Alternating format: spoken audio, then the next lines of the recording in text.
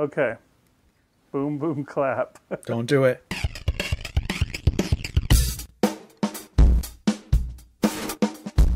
You're listening to the Dunesteef audio fiction magazine. Show's gonna last 3 weeks! And now here's your host, Rish Outfield. 6 seasons and a movie! And Big Anklevich. 6 seasons and a movie. 6 seasons and a movie.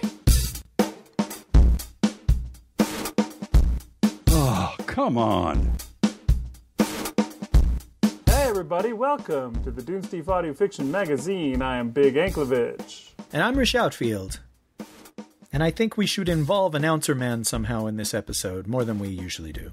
I think Rish is right. But what for? We've got him here, we might as well use him. True, but, I just keep him in that closet all the time. I didn't expect the Spanish Inquisition. Sorry. Okay, so we'll see if we can give him something to do. Why don't you start by asking us who the story is by, Announcer Man? How about telling me about today's author? Funny you should ask, Announcer Man. Turns out today's story is by one Richelieu Benjamin Outfield Jr. III. Geez, where's that set of earplugs I brought? This is sort of a tradition for us, right? Every year we do one of these. I guess you could say that, although... An episode that angers people and makes them stop listening to the show. This was actually supposed to be last year's episode that angered people, but we never got around to it, so here it is this year instead. Why did I even show up today? But yeah, you think we're going to anger a lot of people, or do you think people can understand? Oh, geez. I don't know. I like to give our fans the benefit of the doubt because they're our fans, So they should be smarter than usual. Well, that's for sure. But they've listened to our show, presumably other than just this one episode. So they know what they're getting. They know who we are. They know who I am. But something happened last year that made me a little bit afraid of... Big, you know what my concern is on this episode. Help me out here. Well, yeah, okay. Before we start the story, we're just going to do sort of a disclaimer. Warning, the following episode contains movie spoilers. If you plan to see the movie... No, not that kind of a disclaimer, Announcer Man. It's a different one. Warning, today's episode contains the Q word. No, not that one either, Announcer Man. It does probably contain a Q word or two, but... That's not the disclaimer I was thinking of. Warning, today's episode contains comments from Rish Outfield. Listener discretion is advised. Yeah, that's the one, Announcerman. Thanks. This is supposed to be a funny sketch, okay? Or sketch is the word you like, right? And skit is the one you don't like? There you go. Okay. This is a funny sketch.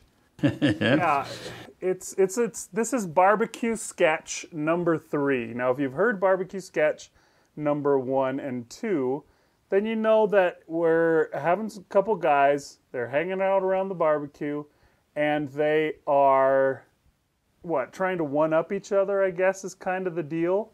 Yes. And so they're one upping each other in different ways each time. The first one was a marriage one-upsmanship. The second one was raising children one-upsmanship.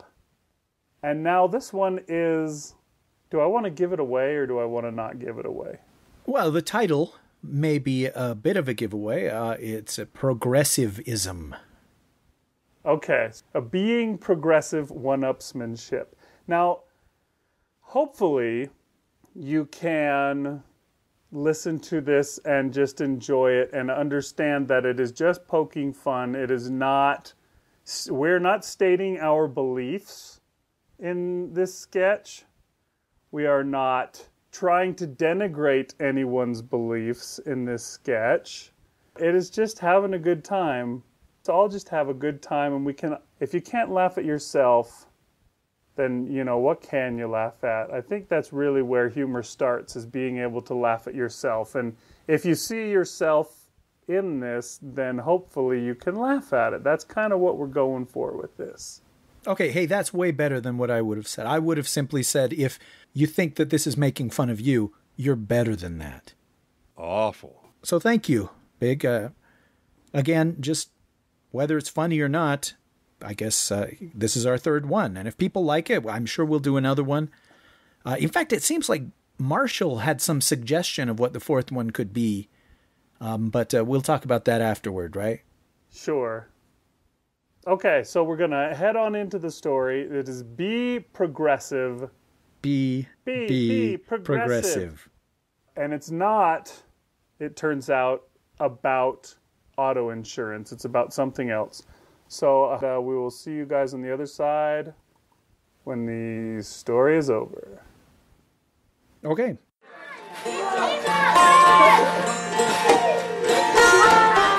Be Progressive. Be Progressive by Rish Outfield. You gave to me a moment in time. Thanks for inviting us out to your family barbecue, Carlson. Not a problem. We're all neighbors. That makes us family.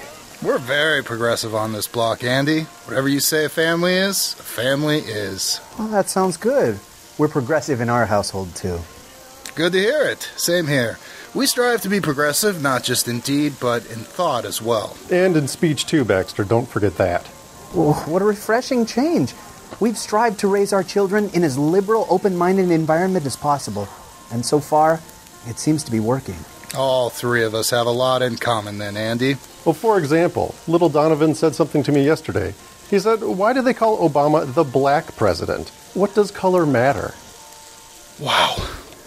That's a good question. Why do they call him the black? No, the point is, my son sees beyond color. I've raised him in a colorblind home. You've done a great job with your kids. We've tried to do the same. Yeah, us too. We have never said the N-word in our household. Oh, cool. That's how it should be. I've never said the N-word in my life. Good job. I've never even thought the N-word.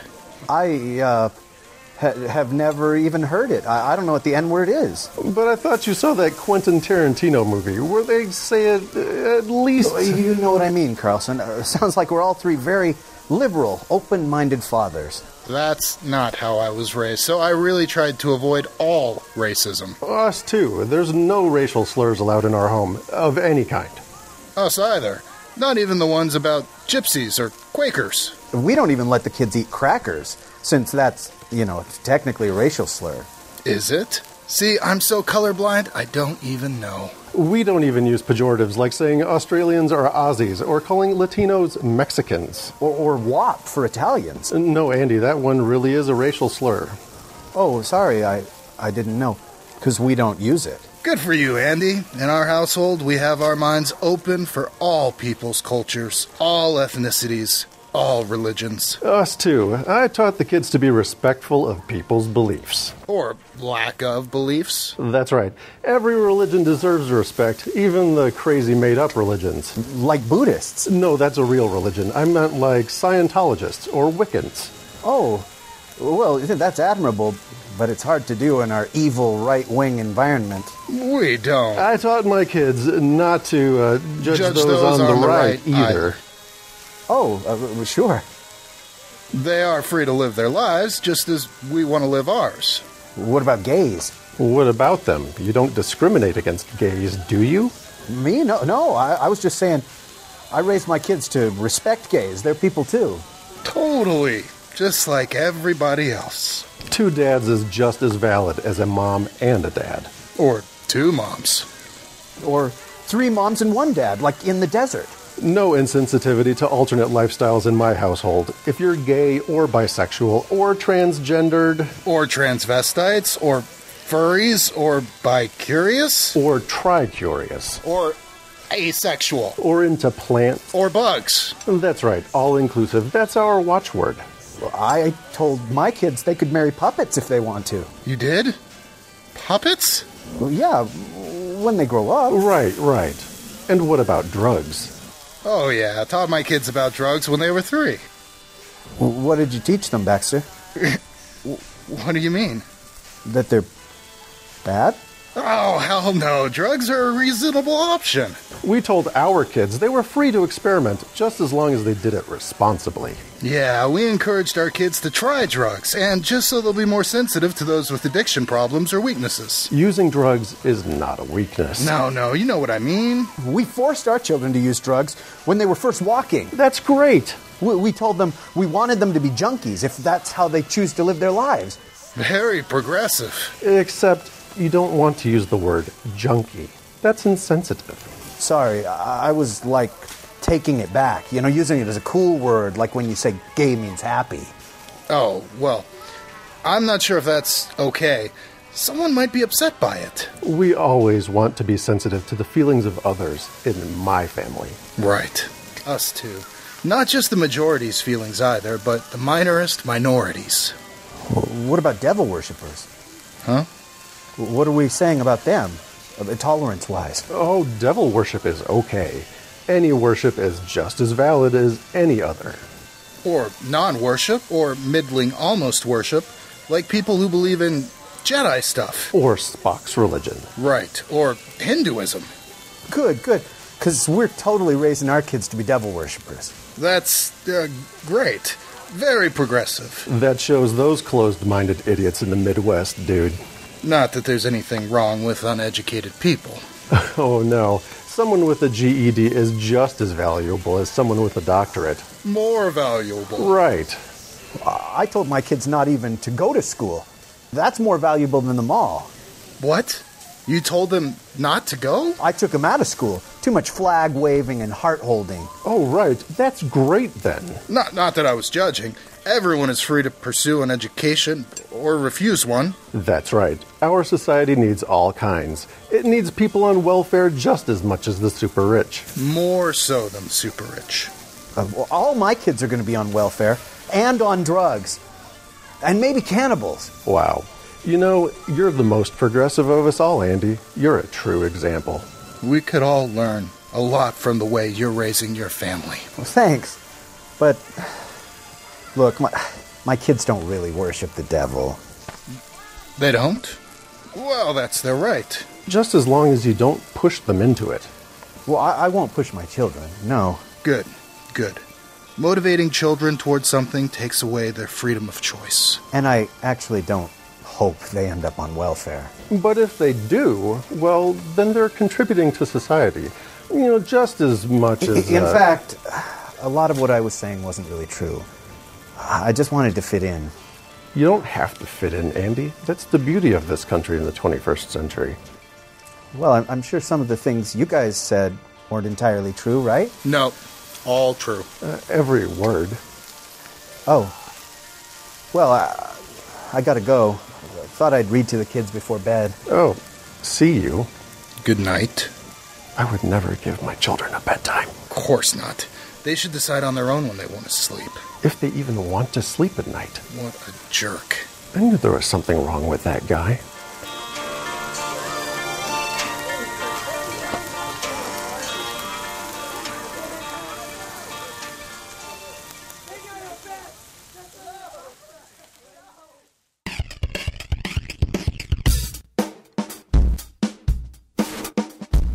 Sprinkles are for winners.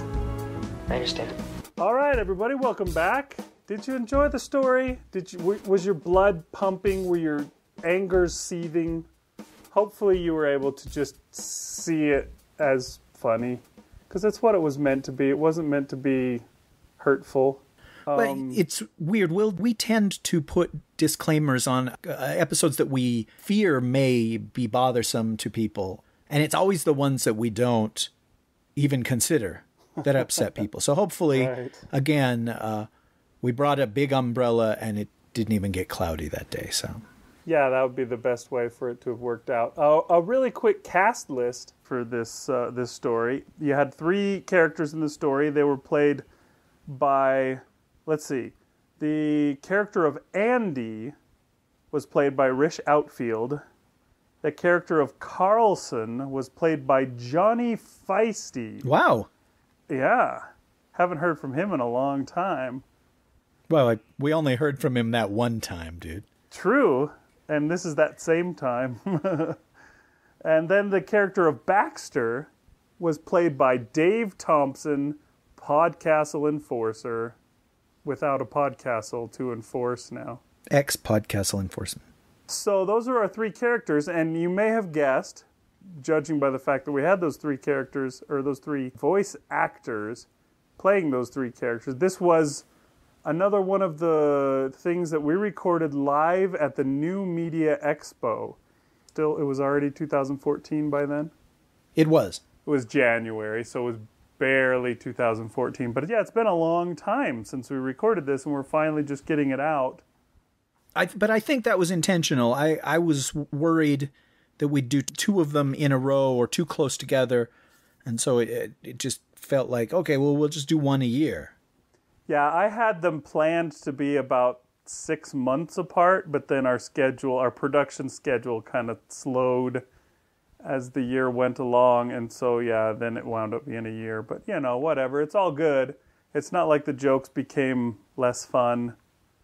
Now they're all too on the nose. What does on the nose mean, Big?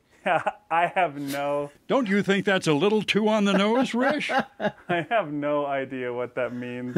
I'll have to admit. See, the actual answer to that is there was an episode of Smallville where Clark really liked Lana, and he stared at her in the high school longingly, and Jewel sang in the background, "Do you want me like I want you?" And at that moment, I realized what on the nose meant. Oh, okay. True story. True story. Nice. It's funny, this sketch about political humor. We happened to do this, and just by chance, right before, while I was waiting for you to get home from work, I happened to watch, somebody had linked to it on Facebook, and so I watched a video of an Australian comedian doing a comedy bit about gun control. Yeah, when he gets to the end of it, he's just like, yeah, the funny thing about this whole thing is 50% of you really like what I had to say, and 50% of you really hate what I had to say. And then he went down through the percentages. This many percent of you that hated what I had to say were able to see it as a joke and just laugh at it. And, he just kept going on and on down this list of the percentages of who hated what, how much.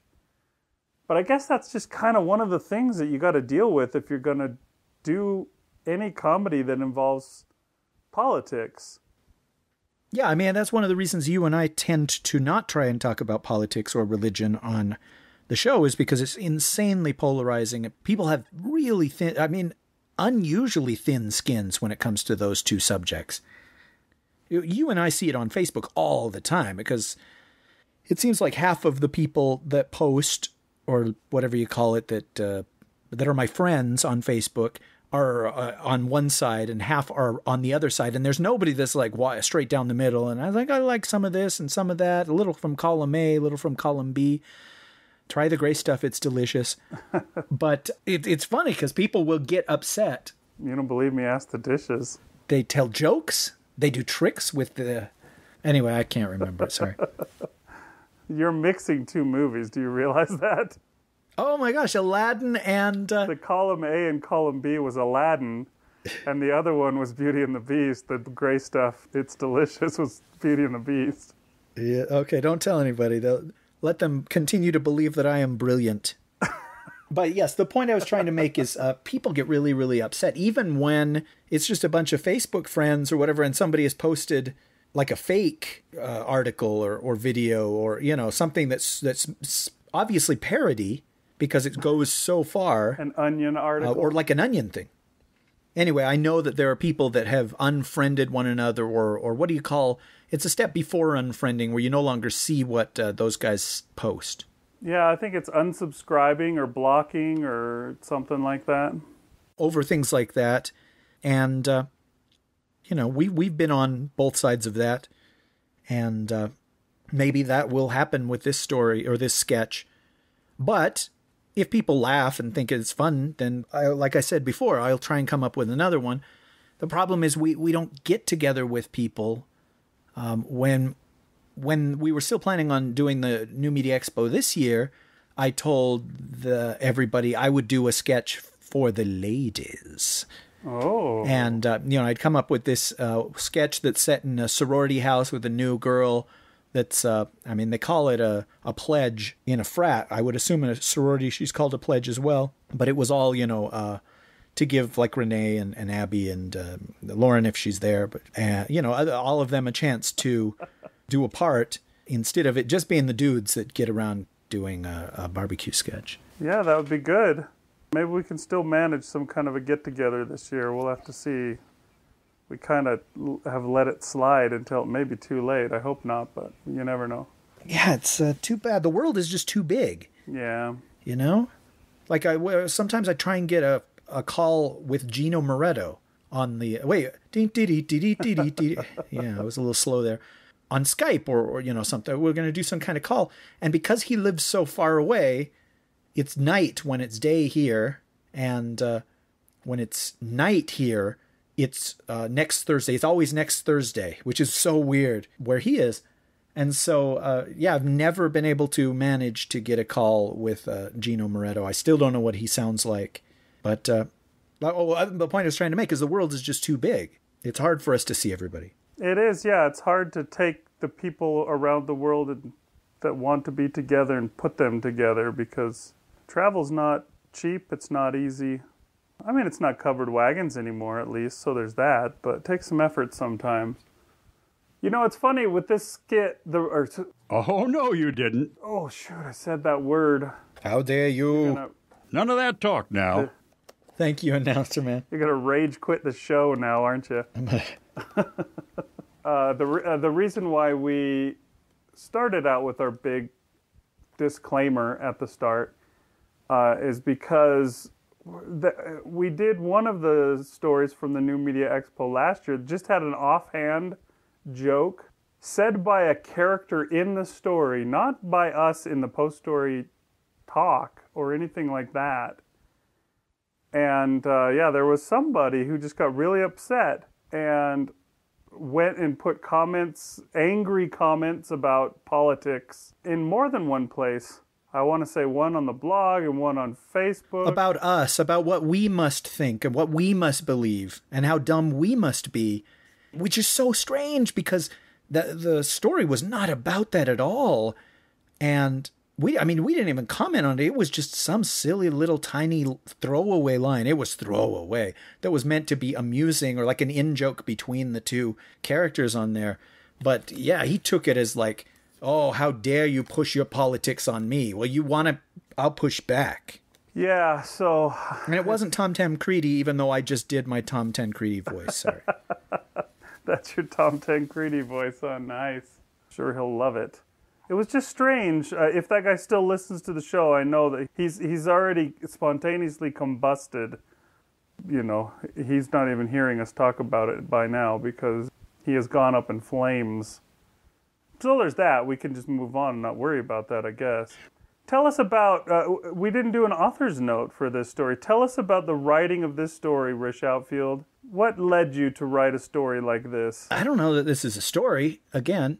Okay, a sketch. I was at San Diego Comic-Con the last time, which was 2013. They wouldn't let me back last year, but they did charge me. And I was at my hotel room and... something was on TV. It was True Blood or Game of Thrones or one of those shows on pay TV, but I couldn't watch it because I was behind. I was like a season behind, and I was like, oh, now what do I do?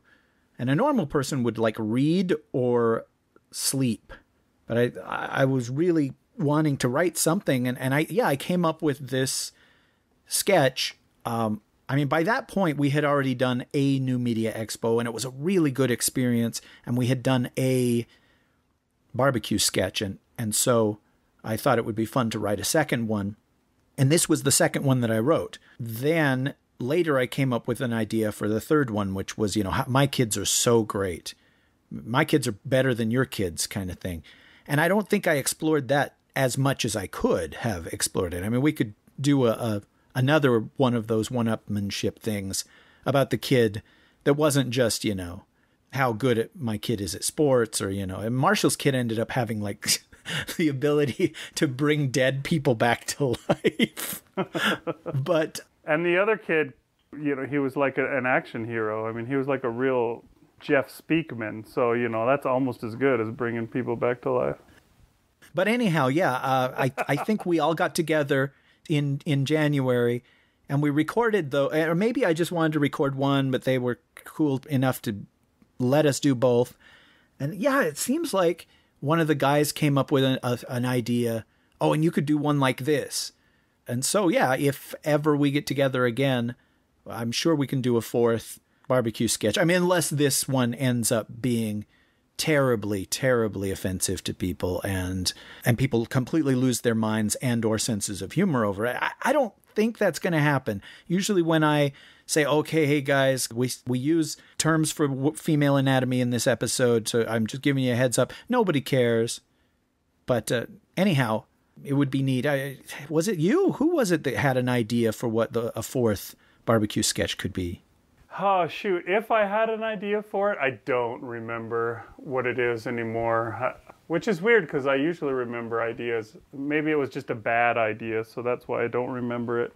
I'll start thinking about it, though, what people could one-upsmanship each other on. And, recently I saw an interview with John Cleese, and it occurred to me that I think I was either referring to or ripping off a sketch that he wrote for a show called Finally the 1948 Show or something like that, called The Yorkshiremen.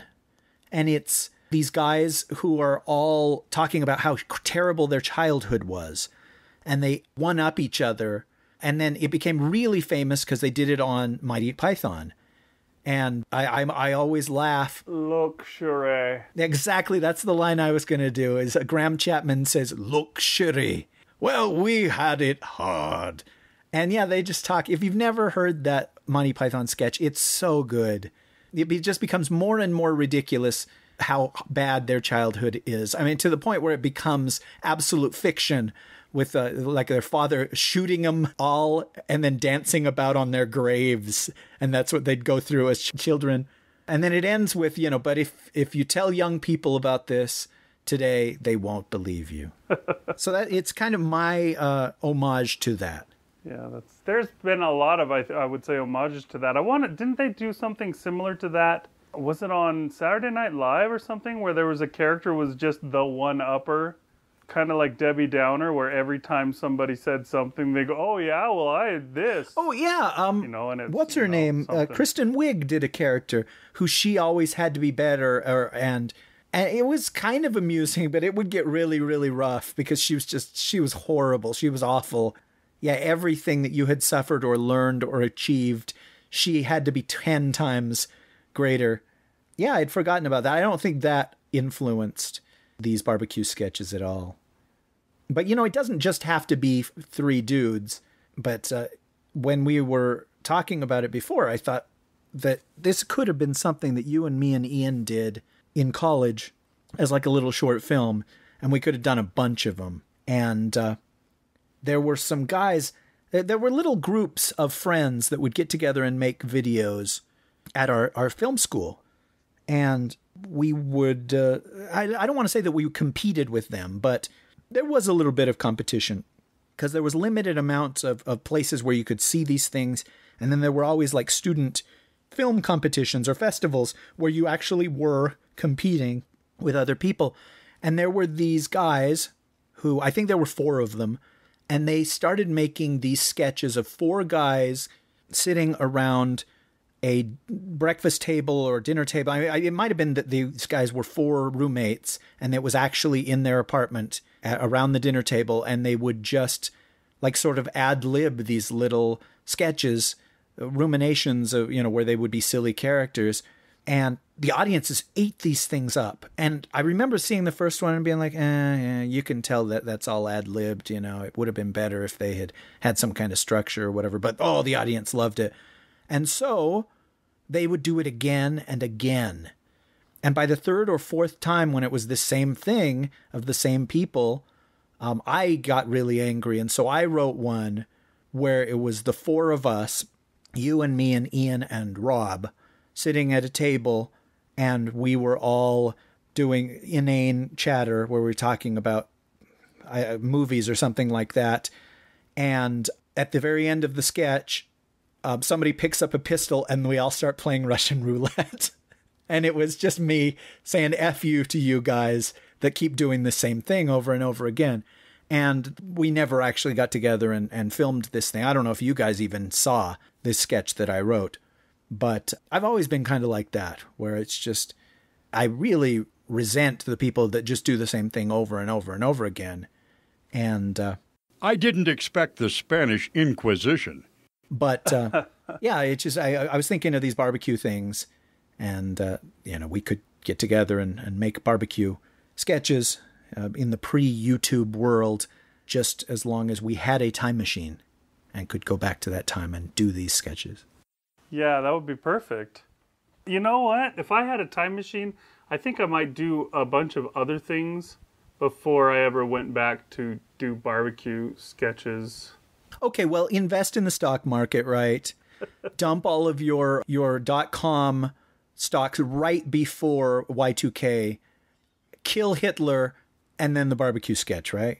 Yeah, that's probably the order that they would go in, yeah. I don't know, I have fun with these. When we did this at the New Media Expo, we did the one and then we did the other one right after it. And there were 6 guys in our group that time.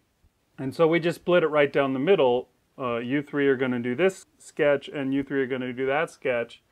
And yeah, we had ourselves a great time reading through these, and we had a lot of laughs and a lot of fun. And I remember us even being worried about this sketch just in the performing of it. We're like, okay, you guys who are performing this, listen, it's just for fun. Please don't hate us and stop hanging out with us while we're here in Vegas. We were a little nervous at what kind of a reception this one might get because, we read it and we laughed at it, but we also thought our episode about cats was one of the best. So cue the hate mail. Sometimes we don't have a good gauge as to what the public will be able to handle. And it was fun when they started chuckling here and there as they read the sketch and as they performed it. And, we were able to breathe easy and just have a good time with it. And I thought it turned out really well. And I thought, Johnny and Dave did a great job with their stuff. Guy who played Andy kind of sucked, but, we're used to that. Well, there's always a weak link in every sketch. Yeah. You are the weakest link. Goodbye.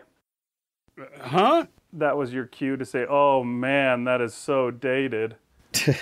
I think that would have been so dated our very first episode. You could, if you had a time machine, you could go back in time and stop that show from ever being made and kill Hitler and help England to win the World Cup in 1986. And do the barbecue sketch. Oh, yes, barbecue sketch. Yeah, that comes right after the World Cup thing. But yeah, that was one of the really fun things. One of the best things, I think, about the barbecue sketches is that they're very different than anything else that we do in that it's just dialogue. It's really quick in coming. Everybody has a little something to say, and the lines are going back and forth quickly. You don't have to sit and wait for the narrator to do his thing in between. And it's kind of like performing a play or something like that. And then in the case of these stories, we do it while we're in the presence of the other people. It's not even over Skype or something like that. It's actually right there, and they're right across the room from you, and they're saying their lines. And I think that's one of the most, it's one of the things that makes it the most fun and makes the lines the funniest, is that you're right there with them, and able to hear and see, I guess, even see the reaction on their face, see their smile. It's like we've talked about a lot of times when you go to a film in a theater versus watching it on a DVD at home. A movie is laugh out loud funny in a theater, but at home you just smile. You still think it's funny, but you don't laugh out loud when you're at home. That's why I always want to go to one of those 42nd Street adult theaters from the 70s. Wait, did I say that out loud? I'm sorry, I was still thinking of time travel. That's why I always wanted to be in that theater with Paul Rubens that time, just to get that communal experience. And now it's time for Plug It In. Plug It In. Ooh. Oh, come on. Wow. That's lame, even for you guys. Ugh. Yeah, announcer man's usually the one that says terrible. But in this case, I'm going to say it. Yeah, okay, I forgot. At the end of the show, we're supposed to promote something of ours. And whose turn is it? I think it's yours. Okay. If you want to go buy Dead Money by Dean Wesley Smith, that's a book of his that I narrated that's available on audible.com. And we talk about Dean Wesley Smith a lot, like we actually know the guy. Oh, but I thought of another one. Okay. You remember, Big, back when we used to care about the show, we would do these things called incentive episodes. Oh, yeah, I remember those. Yeah, it seems like a long time ago, huh? Those are fun.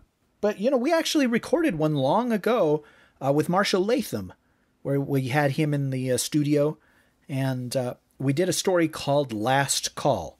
Oh, yeah, I remember Marshall Latham. Yeah, long dead. But back when he wasn't, we had him do a show with us. And it was a story called Last Call.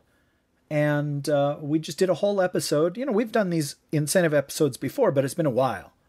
And, what is the deal on the incentive episodes? The deal was that if you are a subscriber, you donate $5 a month or whatever, you subscribe to the show that way. Or if you just donate a one-time donation, we'll email you the link to where you can download this special episode. So if you would like to hear this story, all you got to do is donate to the show. It could be a little, it could be a lot. Nobody will judge you. And yeah, then you'll get access to this this story. Tell them about the story so they can decide whether they even want to bother to donate for such a masterpiece. Boy, yeah, see, I was all confident until you said that.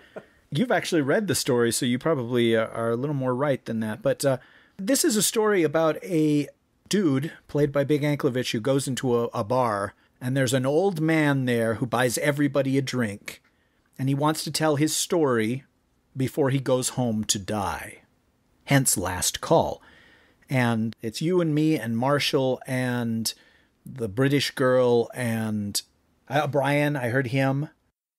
Yeah, Brian and a new voice actor, Ben Gifford, threw his voice into the ring. And I liked his voice, so maybe we'll have him do another episode. But anyhow, that is available now. It's all edited and ready to go. And if you donate to the show, it is yours. I do have a podcast that dares not speak its name that's recorded. That's one of those incentive podcasts because, imagine why. And someday that will go out to people who are subscribers too. But it dares not speak its name, and it's better if we don't talk about it. Right. But I do want to end this show by thanking the people that have stuck with us all these years. We're getting close to, I think, 6 or 7 years doing this. It might be 7. A lot of times the show has wavered, but there have always been fans that are like, oh, another show, I can't wait. Or when will there be another show? I can't wait. Or another show, I can wait. And so I appreciate the people that help us out with that, or, help us out with moral support, and the people that donate, who help us out with financial support. This microphone I'm speaking into, I don't think I would have this if it weren't for people that were fans of the Dunesteef. Yeah. We got Announcer Man's hip replaced. And also, we used donation money to get Announcer Man's voice replaced that time when, what are the things in your tonsils or your what is laryngitis? That afflicts the larynx, yes. Yeah, his larynx had to be removed, and we got it replaced with donation money. Smoke a lot, I guess that happens, but it's nice to be able to still have... Don't all your friends smoke pipes? Still nice to be able to have the money to take care of that. Yeah, because if we hadn't been able to fix Announcer Man's voice, we would have just had to use the same lines that he had given us in previous episodes, and nobody wants that. How about that dollhouse, huh? Yeah, nobody wants that to happen. That would just be annoying. You know, Rish might write a sketch all about saying F you to those guys that kept using the same lines over and over again from announcer men. And don't forget the Spanish Inquisition. All right, folks. Okay, anything more, sir, at the end? I don't think so. I think we're good. Amazingly, we actually have 2 episodes recorded. So it's been a really long time since that has happened. So it shouldn't be forever before you hear another Dunesteef. Yeah, it's pretty exciting. So yeah, thanks for everybody. Thanks to everybody, that helped us. The moral support thing, like you were saying before, that's really something special. It really helps. And yeah, it's awesome to have people that like us and like what we do. And I definitely want to do more, so I'm glad we have 2 in the can. None of that talk now. That we can give them, and hopefully we can keep this up. Thanks for listening, everybody. Yeah, we never fail to thank our listeners on our podcast. I raised my kids better than that. My kids, I raised them even better than that. They thank homeless people that are asking them for donations. They thank crank callers for calling them up at home. They even thank telemarketers. Well, we had it rough when I was a kid. Luxury. Thanks for listening, everybody. I'm Big Anklovich. And I'm Rish Outfield.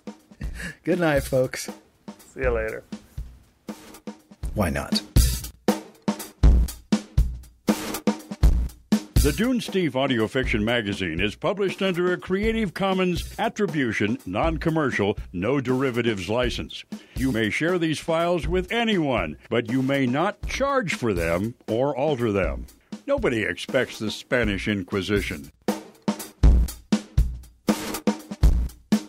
Good night.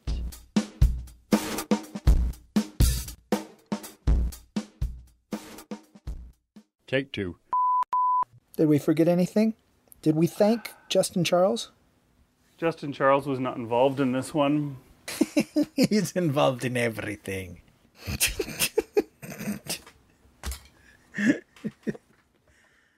Well, of course, we had it bad before Justin Charles.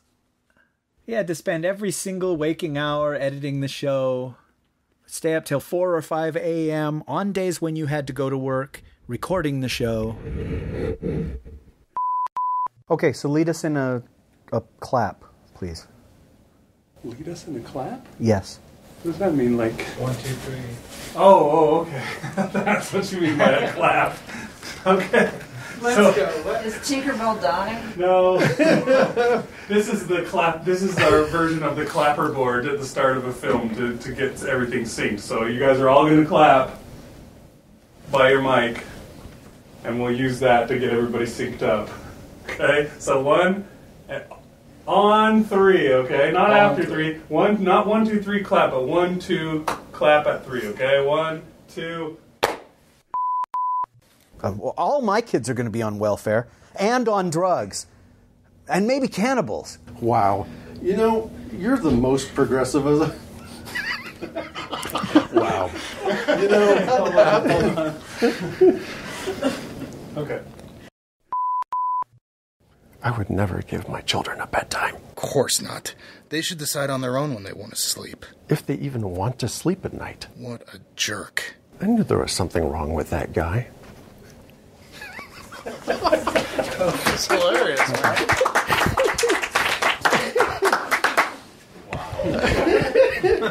Just... Well, I finally finished. And now it's time for Plug It In. Plug it in. Really? That's awful. Okay. I wish. Wasn't there a football player named Gifford? Yeah, Frank Gifford. Frank Gifford? Husband of Kathy Lee Gifford. You take that back. No American football player would ever marry that. Well, he was way older than her, so, you know, she was young Tang for him. Sorry. Let me tell you of the days of the Dunesteef Audio Fiction Magazine.